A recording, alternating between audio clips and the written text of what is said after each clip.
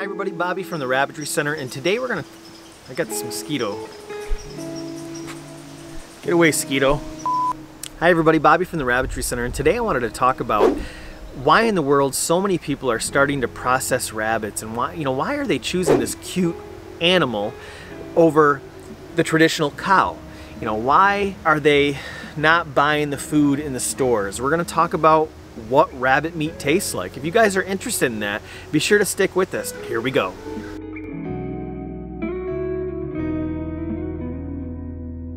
We make videos to help you with your rabbitry, so if that interests you, be sure to click subscribe and the bell so you know when our videos are coming out. Today it's pretty windy, so hopefully it's not too bad with the microphone. So I'll try to do my best with the editing, but let's talk about why is rabbit farming taking off? So why wouldn't folks just go to the store? Why don't you just go to the store and buy the meat?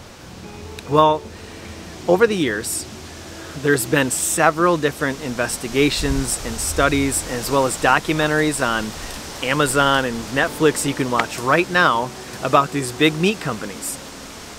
Agriculture in the US has built this country, but we have so many people and we're producing so much and the demand is so high, it takes so long to get all this meat to these stores. In order to get it to the stores and not have it covered in bacteria, they have to use a lot of chemicals. And in some cases they're raising so many animals, so much livestock that the conditions are less than good. It's dirty. Bacteria, even the conveyor belts are just breeding grounds for bacteria. So in order to keep this meat edible, actually the US Department of Agriculture doesn't require any chemical used previous to the processing to be put on the labeling, to be included in the ingredients or any of that, which is scary. There's chemicals like ractopamine, which has been banned in over 160 countries because of the health effects. And the US Department of Agriculture has lobbyists that work really hard to circumvent all these regulations to come up with a new drug or a new antibiotic in order to keep this monster machine running. Europe hasn't even did business with the US Poultry Department since the 90s because of the way we raise our birds. So we're using things like carbon monoxide and ammonia sprays, chlorine baths to get the bacteria off these animals. So they don't use growth hormones anymore, but they're using antibiotics which work like growth hormones that make the animal bigger and leaner. These growth retardants to prevent most of E. coli, salmonella, and listeria. So there's a lot of chemicals in this meat. And the list goes on. I'm not even covering everything. And a lot of times, unless you're a scientist or chemist rather, you're not going to know what that ingredient is or does anyway. So this is why folks are choosing to grow their own.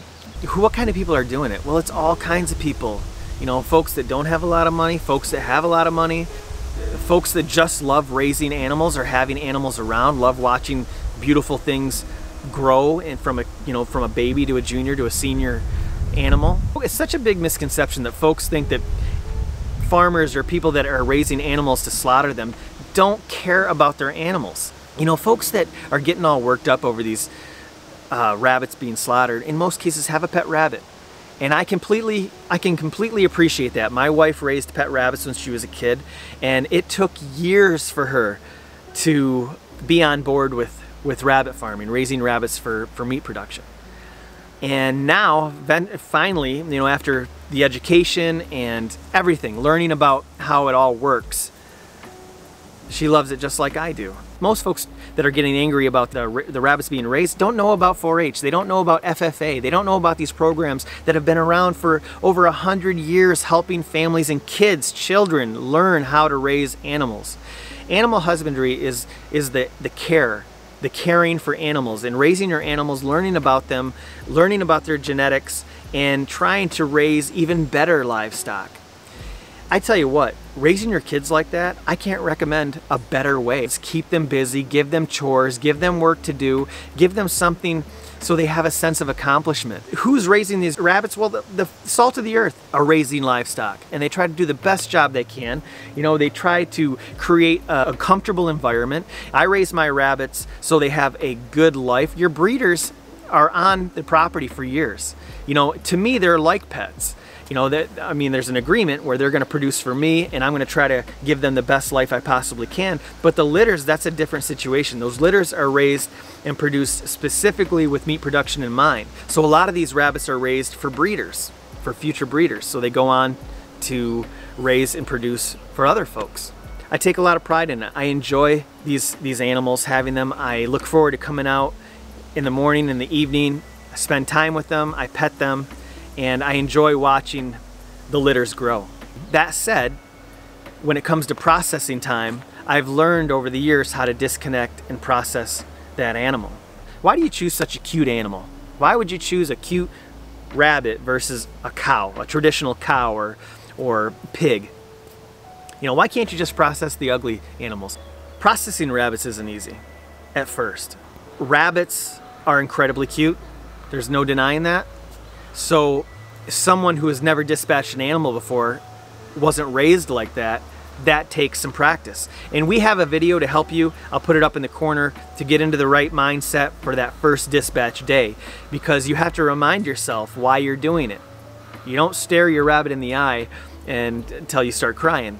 And when it comes time to dispatch your rabbit, you're going to choose a way where you can humanely dispatch your rabbit. You know, we want to give your rabbits the absolute best life you can. And when it comes to your breeders, they're going to be with you for years. But when it comes to the litters, we're talking about a good short life and a quick bad second on dispatch day. You know, we want to do it in the quickest and most safest and most painless way we can. And there's several different ways to dispatch your rabbit. I'll put a video up in the corner that will show you several different ways. Why not cows? Why not pigs? Why not? Well, cows and pigs, and especially cows, you know, if you have a cow, you better have an acre of land. If you have 2 cows, you better have 2 acres of land. You know, cows take up a lot of real estate. Rabbits don't. You can feed the same amount of food to a rabbit as you do a cow, and the rabbit will produce 6 times as much. It's very special. Rabbit gestation is only 20 or 32 days. You can have a lot of meat. You can produce a lot of meat in 1 year. Hundreds of pounds for 1 rabbit. So it's just good math. It just makes sense. These rabbits don't take up a lot of space. They don't make a lot of noise. They don't howl at the moon. There's so many reasons why to raise rabbits. When you process them, they take a fraction of amount of time compared to a chicken. And there's a lot of things you can use on the rabbit as well. You know, animal husbandry, again, raising animals for, you know, genetic characteristics, trying to make that perfect animal, and use the animal on all facets. You know, to specialize in meat, in furs. Raising domesticated rabbits, this tradition has gone on for hundreds and hundreds of years. And it's nothing new. And it's maybe new to folks that have been living in the city, but there's been programs that have been involving families with raising rabbits and farming rabbits for so long. You know, several generations. Your grandpa or grandma could tell you all about it. Often I hear folks saying that, why would you process a rabbit? It's not even nutritious. Well, that's wrong. That's flat out wrong. Rabbit is incredibly nutritious. It's an essential helping of vitamins and nutrients, B12, B2, high protein levels, 21 grams per 100 grams. And folks say, well, you're going to get protein poisoning. You're going to starve. You know, nobody's living a diet where they're not having any fats. So it's different. You know, you're going to starve on elk. You're going to go and starve on moose. You're going to starve on deer. You're going to starve on, what else is, bison. You know, these are all high proteins, low fat, lean animals. So what does that mean? It means you can have a rabbit meal and not gain weight. And the most special thing about rabbit is their ability to produce so much meat. You can produce as much as a cow. And we have a program that shows you how to take 4 unrelated rabbits and build a 1,000-pound production after 1 year. If you'd like to see that, I'll put a video up in the corner.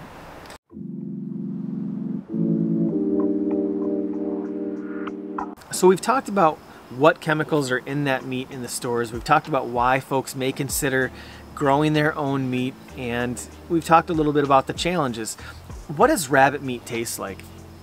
Well, rabbits make their way through the woods just like turkey, just like deer, and these animals are eating a lot of leaves and sticks and woody browse, and to me, I think that's why a rabbit tastes a little bit more like a turkey than it does a chicken. You know, folks often say it's just like chicken. I think that's because it's a white meat and it prepares, or it takes on the taste of the plate, whatever you're preparing, like chicken. It's really easy to make, and you can substitute rabbit meat for the chicken in the recipe. Several ways to prepare rabbit meat, and if you want to get on our website and click rabbit recipes, you can see a bunch of little quick videos. With any livestock animal, you're going to have toughness the older it gets, tenderness if it's a younger animal. So when it comes to rabbits, it's called roaster if it's 12 weeks or over, or it's called fryer if it's under 12 weeks. I recommend purchasing a fryer so you can taste that really tasty rabbit meat. I'm not saying that rabbits over 12 weeks are not good, it's just that they're tough and you have to prepare them differently. So roast it or slow cook it where you can get a good taste still. But when it comes to under 12 weeks, I mean, you can grill it, you can fry it, you can just cook it a little faster. So where do you find rabbit meat? I would recommend Googling rabbit breeder near me. That way you can help out a local breeder, and also you can find some tender fryer meat. It's really tough to find a fryer in the store. In most cases, those rabbits have a contract, or those rabbit farms have a contract with the stores that they're going to produce, you know, 5 or 6 pound rabbits, and in most cases those are mature rabbits, so are roasters rather. And we have a lot more information on our website, harvesting tools, and I'm sure you've heard us about our courses. We have mini courses as well as full courses to help you guys get started and start a real rabbitry business, start selling rabbits like you've never sold. So please let me know if you guys have any questions or comments. Please leave them down below. You know, if you folks are receiving angry emails from folks that just don't have any experience in 4-H, FFA, things like that, then, you know, in most cases, you probably just don't even want to entertain them with an argument. So, you know, because it's going to take up a lot of time, and your time is valuable. I know you're busy, especially if you're running a rabbitry, and most of us have a day job too. So, but thanks for watching, and we'll see you on the next video.